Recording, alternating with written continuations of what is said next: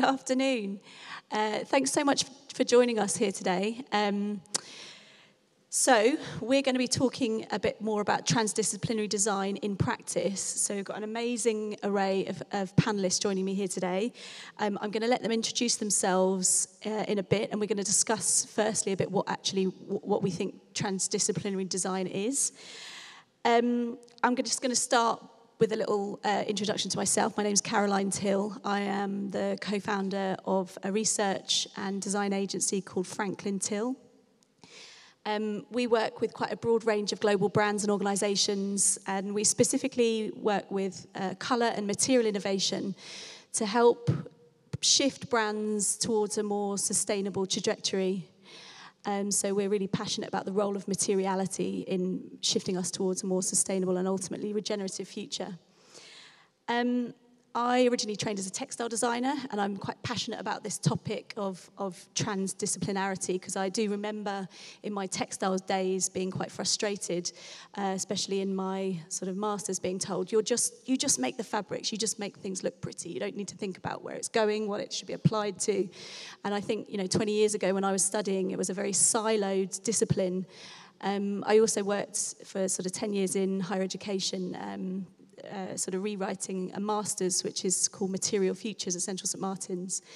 And that master's was really built on transdisciplinarity. I think we were actually one of the first sort of postgraduate courses that invited students to apply from all disciplines. And I don't just mean coming from a different design background that wasn't material focused. I mean, we embraced philosophy students, astrophysicists, scientists. So we were really trying to bring all disciplines together.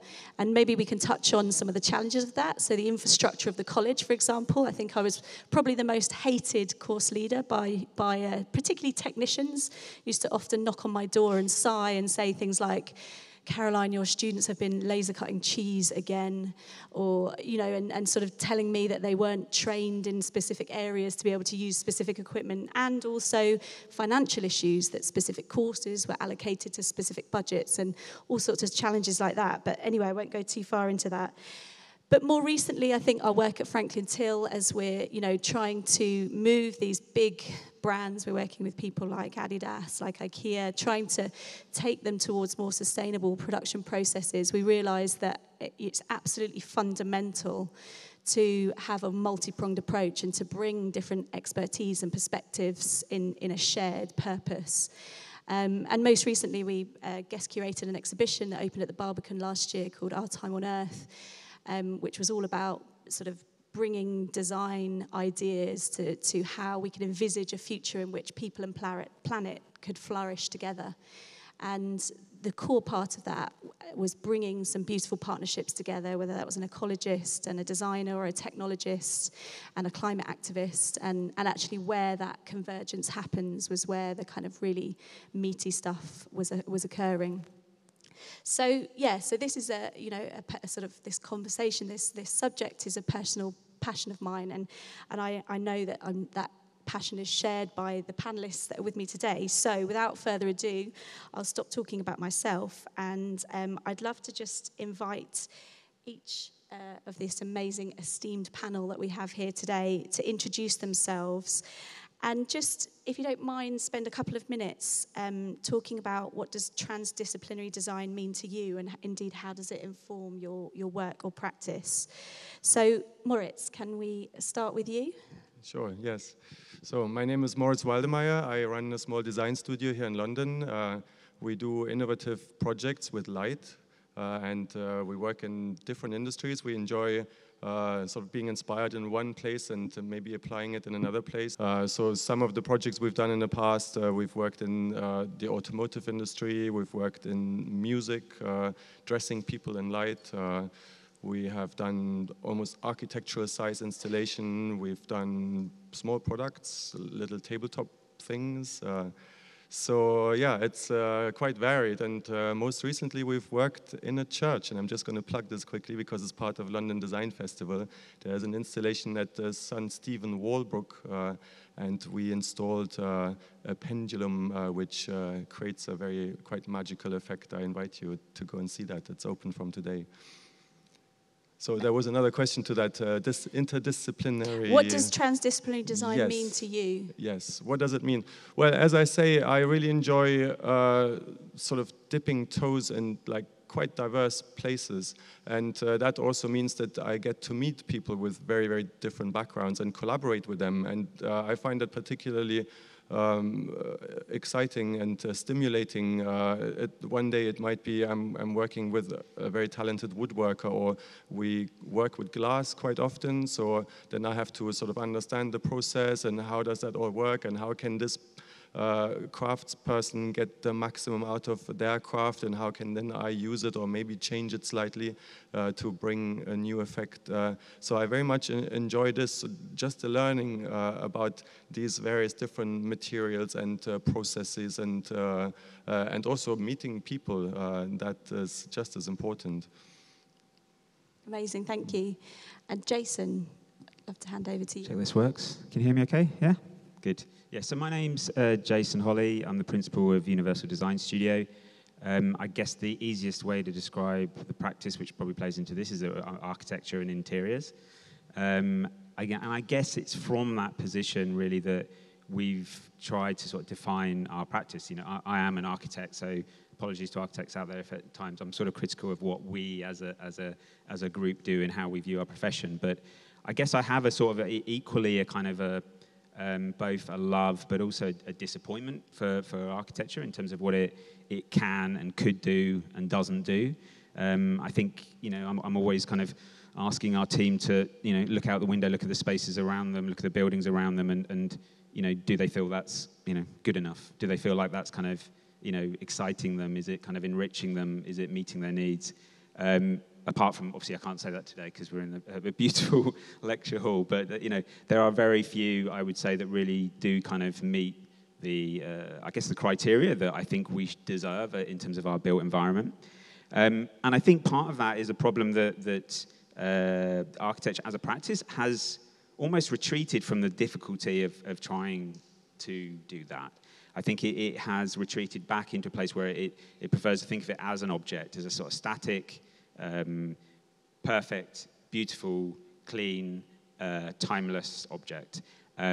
Whereas we know the challenges of the planet are only getting increasingly complex, and they require, there's no one discipline can really tackle that. You have to look outside of your disciplines. You have to pull people together to start to try and figure out how we're going to solve some of these things. So that's really the kind of, I think, the premise on what our practice is based. As a result, we always have a kind of a tension with architecture and the ways of doing things, whether it's these are kind of the stages that you should follow in a project. This is how you should, bring people in. This is how you should communicate. And also, even just with regards to sectors, the sectors become so siloed and so kind of insular in terms of their frame of reference that we find that we start to see sectors kind of almost like disappearing down this sort of plug hole, really, in terms of, and increasingly creating a rarefied language that other people have no access into or can't really even understand.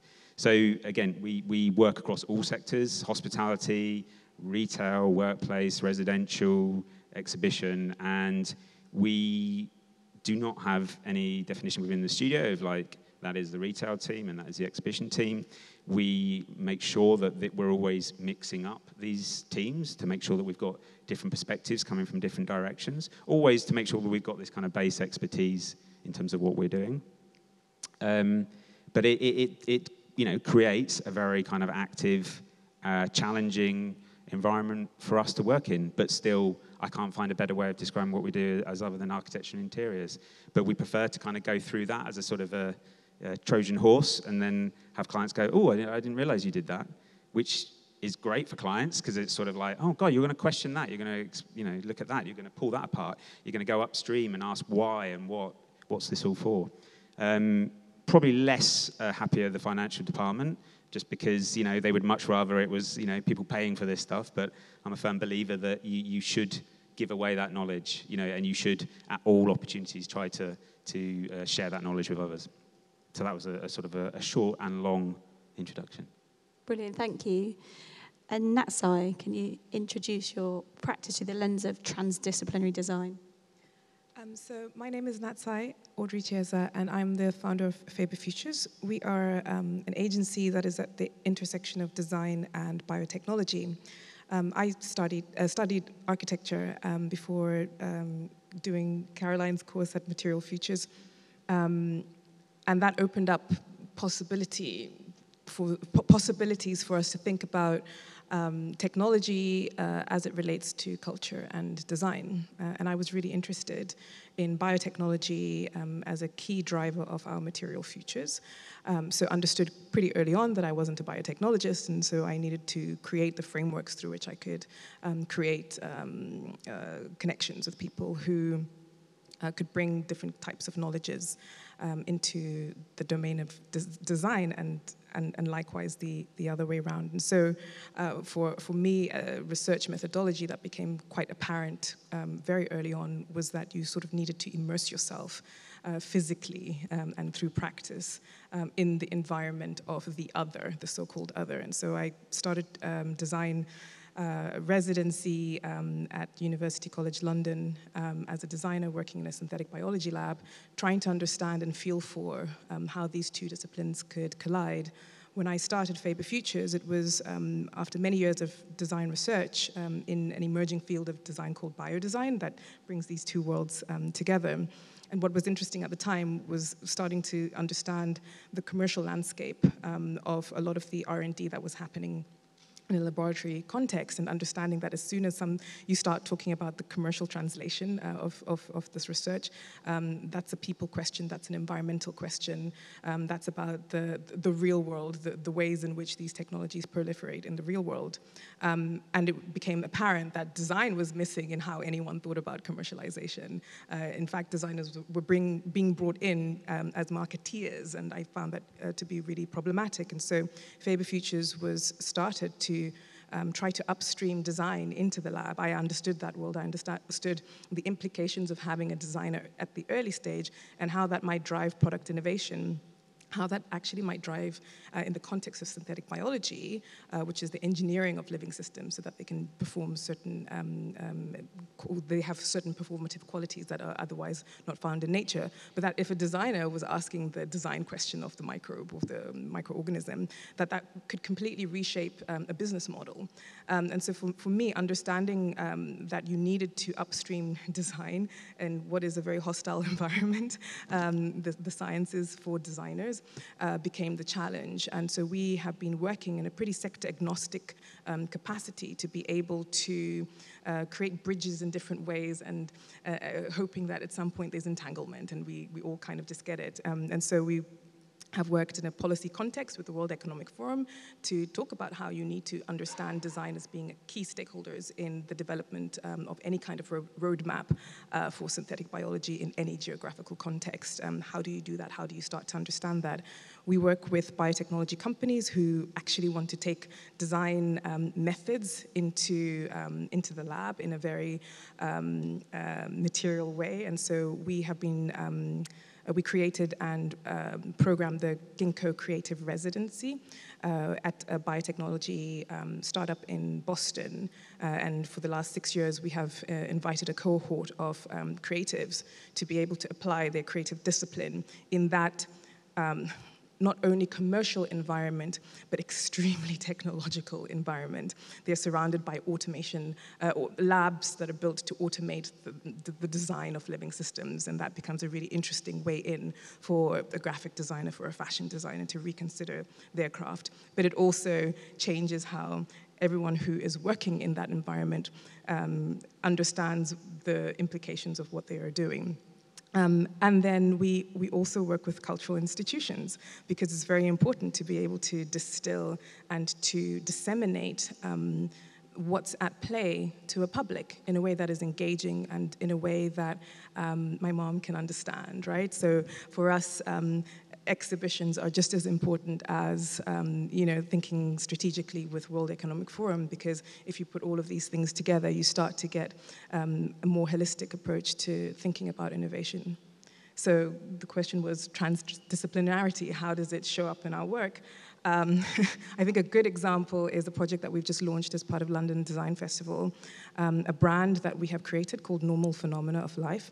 And it's the first of its kind in the world because it exists to platform new biotechnologies, to productize them in a way that is meaningful for the kind of world that we live in today, while also making products that are compliant with how they need to operate in a world for tomorrow. And so this is a retail platform where everything on the website is made with biology.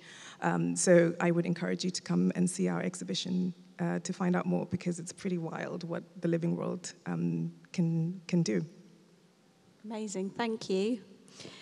And last but definitely not least, Tiff, can you tell us a bit about your role as Collaborative Unit Coordinator at London College of Fashion? Yeah, thank you very much. I hope you can all hear me okay. I work at London College of Fashion, and I redesigned a unit that goes across 20 courses and master's courses as well. So it means that we get marketeers, we get makers, and we get media students who are all collaborating in teams to answer or address a challenge. And what that means is that I have to go out and find good industry and academic partners who are willing to be scrutinised a lot and actually bring forward some challenges that are really happening in the fashion landscape at the moment. So the idea behind it is that these challenges are very live, and it means that students are actually addressing things that are happening in the fashion industry at the moment, which is great for them. And it also means with industry that they kind of open up their businesses to data, insights, all those things, so that teams of students can actually come in and look and address what things are happening within their industry and what they can do to address those things. And I think what's been really interesting is that I come from an educational background, so I'm a trained teacher. But I've also worked with the Design Museum, and I've also worked in other museums as well as a freelancer. I've worked in the HE sector, and I've worked in the FE sector as well. So what I'm really interested in is making sure that young people and adults have the opportunity to understand what it means to collaborate when they're learning. And I think that's really missing. I mean, I went through a very traditional art school, and we didn't collaborate much at all. We were in our silos. And I think that was quite wrong, actually, because when you go out into industry, you don't work that way. You never do.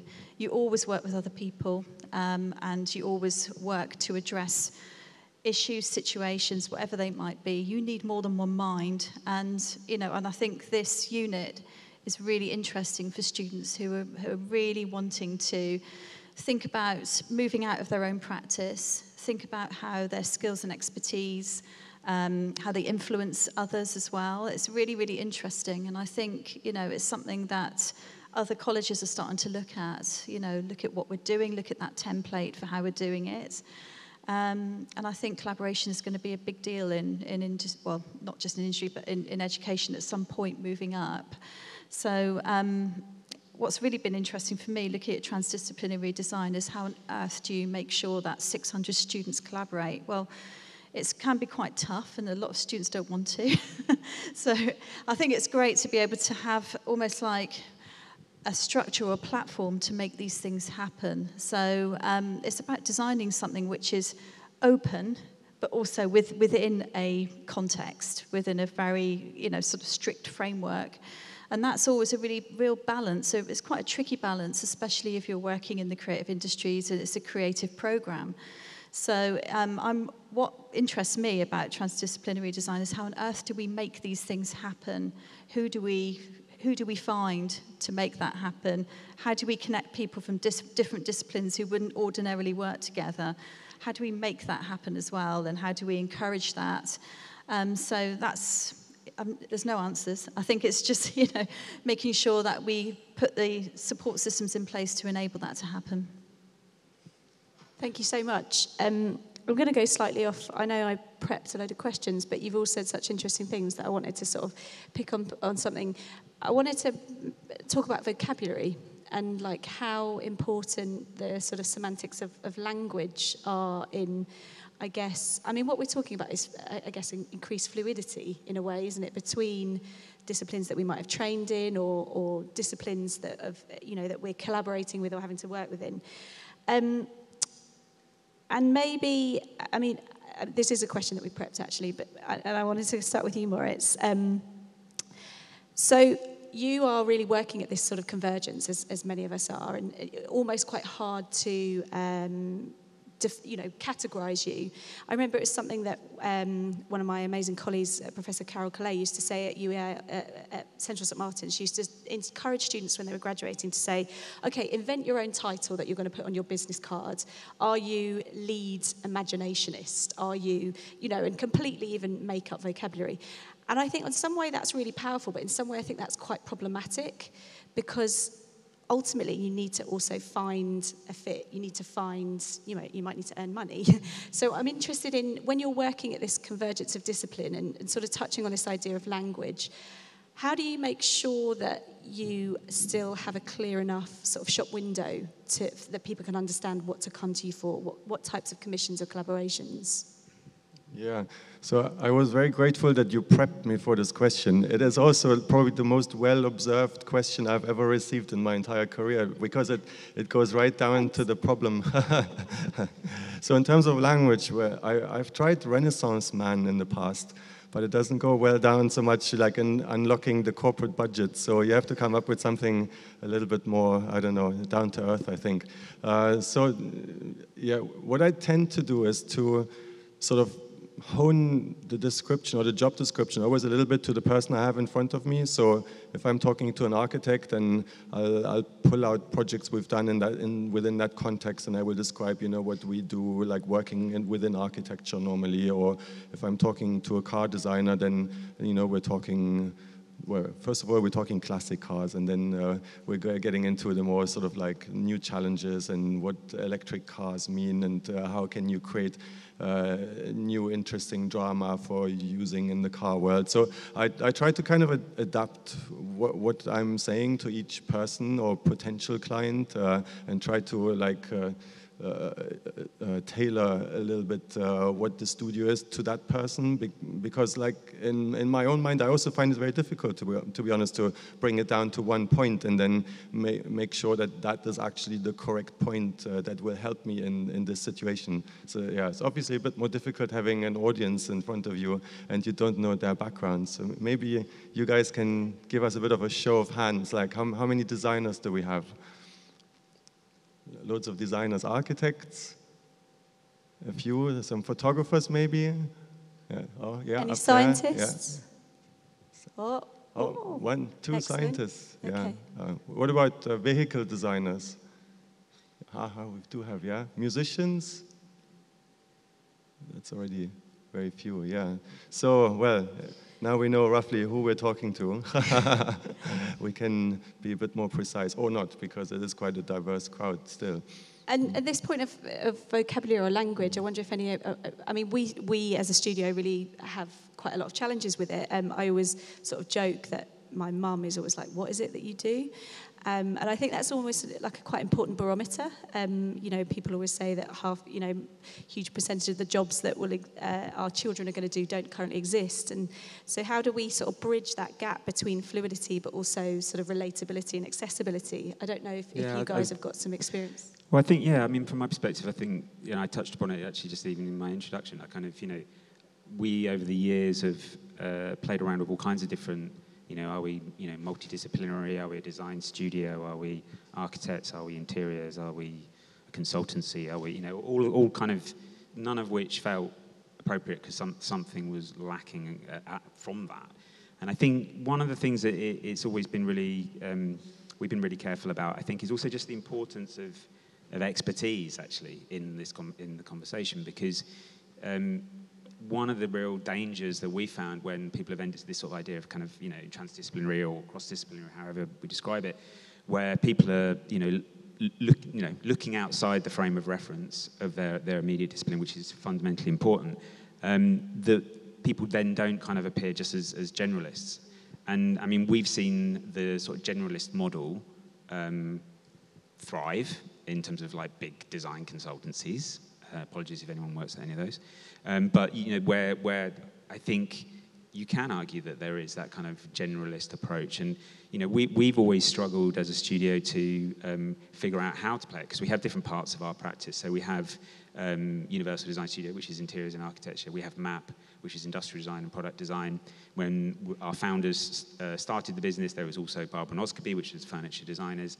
We've now joined into a larger group, which is AKQA, which has a digital offering. We've brought Made Thought, which is graphics, into that. But the one way that we were always told by many, many people that we should do it was just merge it all. It's really confusing for people to think, what, your Universal Design Studio and your MAP, even though you all sit together and work on projects together.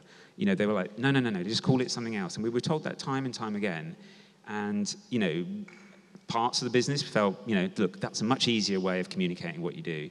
The challenge was, and which we felt, was that we had seen that happen in many other instances, and then the dominant department, the one that makes money, basically starts, overpowering the other departments, and the expertise in the other areas starts to shrink because it's not seen as actually a profit center. So, for us, we've always tried to, as soon as we identify almost like an area of expertise, peculiarly, we kind of sort of almost go against ourselves and then thinking we want to protect it. So we will, call it something and call it a company and say, here it is, and now you need to kind of make this stand up. You need to prove your value and that you can do this. And that's still where we are today. It does feel more difficult because each business, therefore, has its own ways of working, its own processes, which equally I think is important. But just this idea that we absolutely need that depth of expertise in these different areas, but that's sort of linked to this kind of breadth of understanding in a way, so that connects these disciplines. So I mean, that's for us where the kind of idea of naming disciplines has been, actually really vital. It could. If I'd called it all one thing, we would just, I don't know, I probably wouldn't even be here talking about it because we'd, be producing rubbish. And Natsai, this notion of transdisciplinary, cross-disciplinary is absolutely entrenched in everything that you do within Faber Futures. Can you tell us about some of the tools, or, obviously you probably have challenges with vocabulary, with depth of expertise in specific areas. How do you start to bridge that so that you can get to a place that you can, not just work together, but actually form new knowledge together? It's really challenging, and part of the reason why we started the Ginkgo Creative Residency was because we wanted to make it really apparent how hard it is to collaborate with, designers, with scientists in that context. And I think we're still learning. What has been useful, and there's a bit of tension, is that scholars named things for us. And I've always am well known for kind of bristling at the idea of being called a bio-designer, but it's a helpful shorthand to say that you're not a graphic designer, right? And then in an American context, which is where most of our clients are, they understand what bio-design is because all of the corporate startups tend to call themselves something bio, or the product is bio something. So there's like a really lack of imagination about how to characterize what's at play, right? But then you need to know when you need to lean into that to be able to unlock certain opportunities and resources. But, in terms of syntax and semiotics, I think what we've learned is that being able to show rather than tell is probably the quickest way to get everyone on board. Normal phenomena of life is like a three-year project in that it's been in development for the last 3 years. And we launched yesterday, and we don't know if it's going to be successful, but we've, in commercial terms, but we have succeeded in showing what we've always meant. And so now it is going to be making it tangible. Oh, you have to build the world, because sometimes no single word or descriptor is going to land, and everyone has an idea of what a bio-design shop is, and it's not necessarily my idea or your idea. And so this visioning is probably our most important tool. I was going to say that I think it's kind of, absolutely. I think it's what we found by far the best way just of actually communicating outside your discipline, showing, making, has been so critical. I mean, we worked with IBM, and we currently still do, on designing a quantum computer, which obviously that's us collaborating with quantum engineers, researchers, as well as interior designers, architects, products, industrial, and all kinds. And the one thing that we found that really helps us all actually have something we can talk about was we made a model last year when we went to a client, and it was just a very simple foam model, volumes. And it was by far the most successful piece of design information we've ever produced as a business. It was the dumbest model in some ways, in the sort of architect's way of looking at it, that we've ever produced. But it was, as soon as we got it out, everybody centered around it. Conversations with quantum researchers, which, to be fair, and not again, sometimes they're difficult conversations, just on an understanding level, But this, we were all pointing at the same thing, moving stuff around, and it was absolutely that kind of point where we actually found a language by which we could communicate, because we couldn't, they'll talk about qubits and, entanglement, and we'll be talking about, precision and other things. So, we needed something else as that sort of, that bridge, I guess. And what I found in our practice is that not just showing people, but getting them involved in the making of has also been transformative. So I went to Ginkgo in 2017 to effectively prototype the residency program. I was the guinea pig. We were going to figure out how you actually unlock the infrastructure there to make it possible for us to do anything. And we brought in a project that we have been developing for a really long time, which is microbial dye protocols or methodologies to dye textiles in a more sustainable way. And I'm walking into Ginkgo Bioworks, for context, was started by the very people who invented the discipline of synthetic biology. So it's pretty dominant. It's right next to MIT. You feel intimidated, not just because you're not a scientist, but because of the optics, right? And the first thing I did was run a workshop to show everyone how to do the thing, how to dye textiles with microbes. And that was such a great leveler, because suddenly everyone understood why I was valuable to their environment, that I wasn't an artist, because in America, artist means design, and it's very complicated, and it's very difficult to say, yeah, but I'm a biodesigner. It's like, what's that?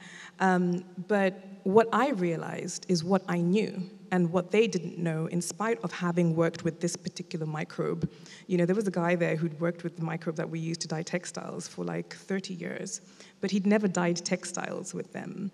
And all of the things that I took for granted as to how we actually enforce the protocol, don't touch anything because it will become contaminated. That was novel, just because we shifted what the use case or the experiment looked like. So the showing, and everyone finished dyeing their scarves, and they went, wow. And then there was buy-in that creatives need to be here. But then there was also a deep respect that I learned a lot about something that I thought I knew everything about. So for us, that's the trick. But it's very, very difficult to unlock the opportunity to show.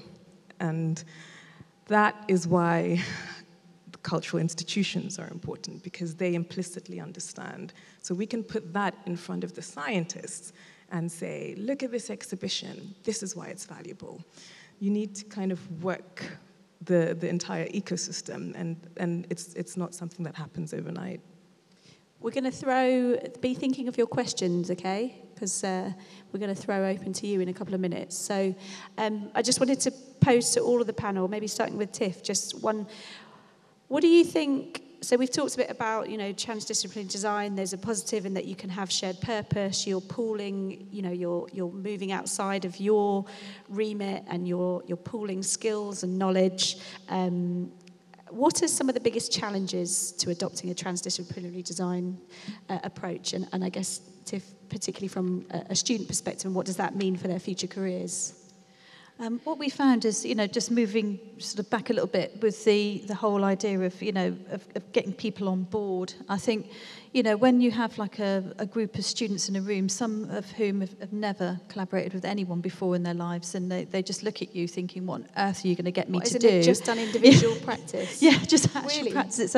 And usually what we're doing is, when we say, well, you're going to be in teams and you're going to be, obviously addressing challenges, and they think, how on earth are we going to be doing this? So, it's about, getting the understanding of how good it is to do something like that for starters. So what we do is we do bring back students who have really been in that position a year or two ago, and to use them as exemplars in a sense to say, come in, tell the students what you did for your collaborative challenge project, how you worked in teams. Sometimes we'll bring a whole team in as well, and where you went from there as well. What happened? What did you learn from that, and what did you take forward?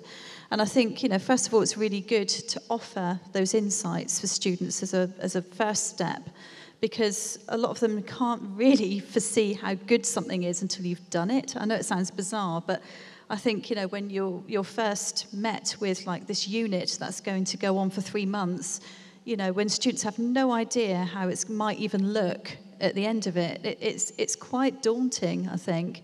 So we do try and address that with almost like a show and tell of things that have happened. We look at the challenges, the benefits as well. And I think the whole unit was based around the premise of soft skill sets and how to unlock those and how to do that when you actually work in a collaborative and transdisciplinary way. So the idea of soft skill sets is to look at your skills and attributes. And obviously, if you're working in a team of marketeers, people who have media backgrounds and people who are makers and come together and do quite great things together, it's about how you influence each other and what skills you're learning from each other as well as what you're bringing to the table. And I think that's a really powerful thing, to really unlock those soft skills, because they're the skills that you need to be really successful in the creative industries, no matter what industry it might be. And I think, interestingly, when we get to the end of the unit, this is also looking at the industry we work with the particular partners, we do have industry who turn around and say, do you know what, I'd really like to take on some paid internships. And we're like, oh, great, okay, so who would this be? And they always say to us, well, we don't know what that role is. It's like, well, that's fine. Do you know what I mean? Because it's new, where every year we have a sea change of collaborative challenge, where when we bring industry in, we seem to find there's new themes, there's new challenges, there's other things to consider. And those are those new jobs that are being created right there and then, interestingly. So what we tend to get is students will, come back to myself and my colleague and say, well, actually, I've been offered this internship, but I don't know quite what it is. I can't really define it. And it's like, well, that's great. What would you like to call yourself? What would you, why don't you pitch what you'd like to do in that particular industry to that person who we've connected you with? And actually, that happens a lot. And it's really interesting that we get our students almost pitching back to clients, to our industry, sort of connections, what they are going to do, what that job might look like. And also, I've lost my thread now.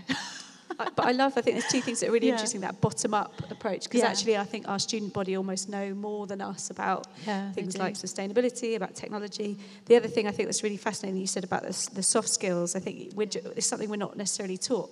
Just a little recommendation, I'm reading an amazing book at the moment called Connect, How to Build Exceptional Relationships, just because I was interested in how our team members can give us feedback very openly. And it's a really amazing... it's called the touchy-feely module as part of Harvard Business School. Just a bit of a recommendation there. I'm going to just throw that to Moritz, and then we're going to open up to questions. So, anything to talk about your biggest challenges in the transdisciplinary approach? I think one of the most recent challenges is to actually get people, and especially young people, to come in to work in the studio. I think the whole COVID situation really hasn't helped there. And also the fact that London is quite such a harsh place to survive nowadays. So as in the past we've had interns, like people just offering to help on projects, and that has sort of slowly died away. For us it's also quite important to find technology students to come and collaborate, and that is also increasingly difficult to find like young talent to contribute and to also do like quite technical work.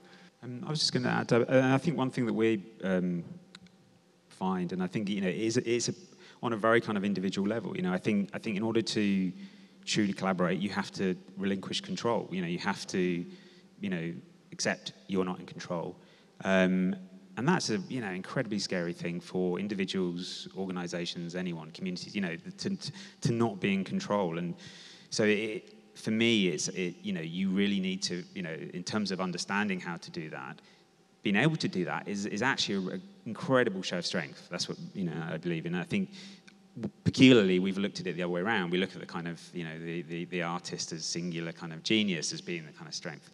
I'm not saying that that's the easy route, but I'm just saying that there is, in some ways, it is easier to just tell people this is how we're going to do it. Don't you think in design, though, we've sort of been trained with this idea of ego? And you have to sort of leave that at the door a bit, right? Well, I think it's, and we've protected it as well. I mean, I think, obviously there are fantastic pieces that have been made in all forms of culture by individuals, but often the pieces that have been produced kind of by the collective have been seen as lesser in some way, and I think also it comes hand in hand with even the idea of the kind of the unique genius who is badly behaved, dysfunctional, and again I think there's things there that we fortunately now are kind of catching up with and starting to root out. So that's what we try and teach of our team, is sort of like, look, just get comfortable with not being in control. There's a big limitation with this, like artists' approaches. You're limited to just yourself, and if you want to create like more complex projects, then at one point in time it just doesn't work anymore. You need to bring in people, right? Exactly what you're saying. Then you have to give them some control over. Talking of bringing in people and moving into the uncomfortable zone, I'd love to throw open to the audience. Any questions? If you don't mind saying your name and if you feel you have a discipline or how you describe your practice. Sure. So I'm Sneha, and I run a curatorial studio. And I was kind of interested in understanding. I think we've discussed kind of what a transdisciplinary team kind of looks like. But I was wondering, how does one actually build a successful team? Like one that actually works well together, because as we know, when you put a lot of people in a room together with different backgrounds, it can be quite hard for them to, align. Great question. Who wants to attack that first? How do you... Actually, it's something that you brought up, actually, Natsai, as well. Cultural institutes are always quite interesting, and I don't know why this is, but I was working at the Crafts Council before my current job now, and what we were thinking of is looking at how craft makers could actually progress or push their practice in other industries. I'd already worked in the NHS in an arts role, so I thought actually it might be quite interesting to look at health. So we were thinking, well, actually, if we look at makers and what they do, how could they work with health academics to push practice? But how could they do that so that you don't have someone leading that? Is there a parity that you can kind of create so that everybody has a good role in this? So at King's Cultural Institute, I met the kind of link people for both education and innovation, which was quite interesting. And what they did was they have a team who they kind of draw up from. So they have what we call knowledge exchange leaders in each of the schools, the health schools. So there might be someone in, say, nursing and midwifery, someone in robotics and, and surgeries, someone in soft robotics. So what they did was they put that kind of question out there. Would you like to work with a craft maker to look at something very interesting, maybe a research project, or work with PhD students, whatever it might be, to look at how we can push that practice and innovation a little bit on parity, but it's a seeding project. We can come in with somebody, see how we can do that. So what we did was we created a template for academics and makers to work together. And this was one of those nights where I didn't have a wink's sleep because it's my husband's fault. What had happened is I thought, well, how do I get makers and academics to meet each other and say hello in a meeting space, you know. So we thought, right, we've got some academics who are interested, we've got some makers who are interested. We had about 12 on each side. And I said, yeah, I know, what? We'll do matchmaking. And my husband just said to me, how on earth are you going to do matchmaking between academics? Academics won't want to do matchmaking. I said, well, we can try it, you know. So we did that, and also obviously, you know, had a nice little meeting space afterwards over some lunch. And interestingly, what happened is we had 6 really strong sort of proposals for really working together. And we chose all 6 because, in a sense, they really worked very hard to find that parity between the academic and the maker. And I think one particular, well, there were quite a few really successful ones out of this.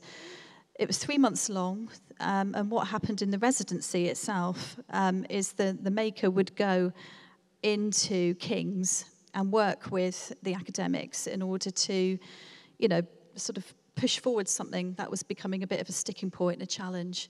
So there was one particular maker who was an embroiderer called Karina, who worked with a soft roboticist. And the issue and problem there was that they weren't getting any real data from the movement of people who were recovering from quite serious surgeries, because it was in a very controlled lab-based environment where you're just getting people moving in a quite sort of, you know, not natural manner. So they worked with, the soft roboticists worked with Karina to produce like an embroidered piece that you know, patients could wear during the day that was lovely and soft, that they could move around in, and it actually captured the real data of somebody recovering over the weeks.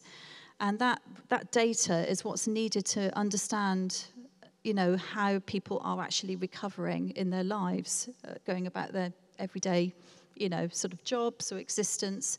And it was, you know, ideas like this that were becoming quite successful, but you do have to create an environment to make that work, you know, and you do have to have that understanding and that real clarity.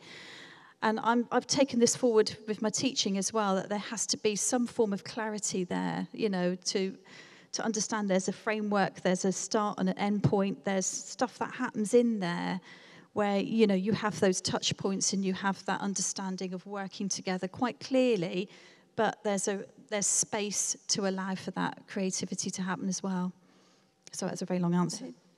Well, I was going to add into that, because I think it always felt to me that like friction actually is also a really important part of collaboration. You know, it's, although we're talking about kind of how you can come together to find ways of having, you know, shared goals and values that you might then kind of bring to fruition through different disciplines, but actually that you need friction. You know, you do need difference. You need people to disagree, but you know, there's ways of disagreeing in a productive way. So again, it's sort of, for us, we're always looking out for, you know, people who are passionate about what they do, and, you know, and want to put them with others who are passionate about what they do, and understand that they believe what they believe and they are passionate about it, but someone else believes what they believe and they're passionate about it. And that's fascinating, you know, how we can have different perspectives on this particular thing, you know, how do we, and finding that common ground really, or finding kind of that way forward is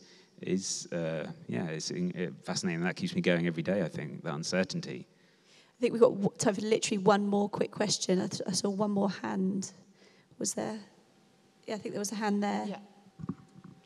Hi, I facilitate design processes in a lot of bureaucratic settings, so like government agencies and also universities. And so something I frequently run into when we're trying to get this transdisciplinary group of folks in a room together working in this way is this like reaction that like this isn't efficient, you know, because there's so much time that you need to spend building relationships and that friction and sort of even just getting to speak the same language. But I think it's worth it, and that's, you know, there's a lot of value in spending that time. So I was wondering if that's sort of that inefficiency argument is something any of you all run into, and how you navigate that with like the value of spending that time.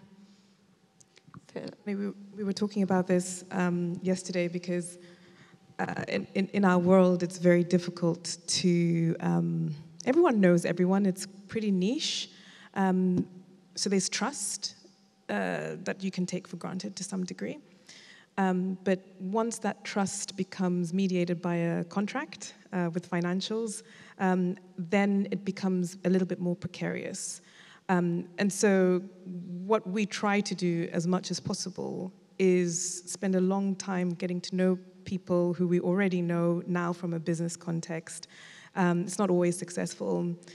Primarily, I think there is just this ongoing misunderstanding of what design is and what design is to science.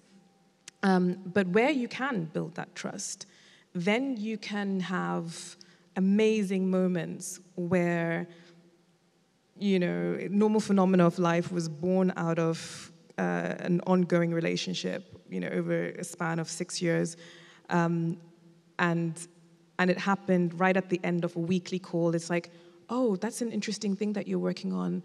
Let's do it.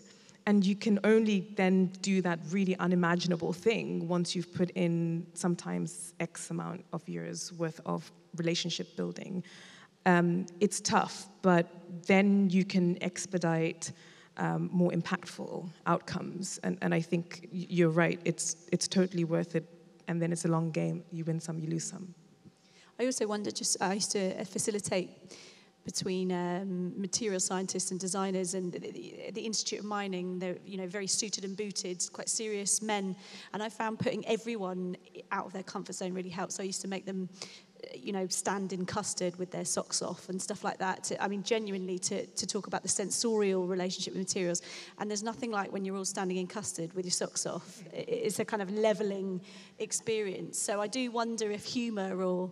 United in trauma, is that what you're saying? Yeah, exactly. Unite in trauma, yeah, that's a nice way of putting it. Yeah. We're going to have to wrap up now, but just thank you so much to Moritz, to Jason, to Natsai, to Tiff for your time today, and thank you for spending time, and I hope you enjoy the rest of your afternoon.